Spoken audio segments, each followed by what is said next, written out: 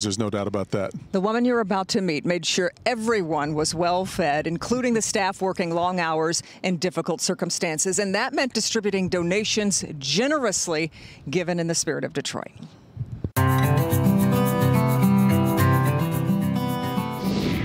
I am Angela Crooms, and I am Assistant Director of Culinary Wellness for Henry Ford Health System. We serve up to 800 patients a day. I have a team of people who both prepare the food, assemble the trays, deliver the food, clean the serviceware, and do the process all over again to get ready for the next meal. I think the most immediate change was the onslaught of sick people, patients, but sometimes it was affecting staff as well. We received donations from people from every walk of life, corporations, sports teams, employees, children, who raised money.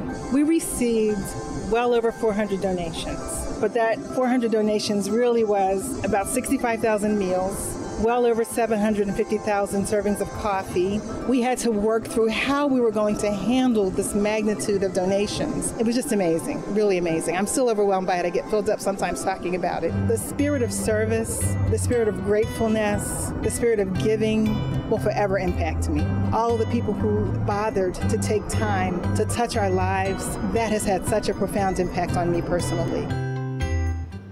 So true. And we heard time and time again how much healthcare workers appreciated knowing people were thinking of them during the scariest days of the pandemic last spring. Took a lot of that love to help get them through some tough moments. Amazing.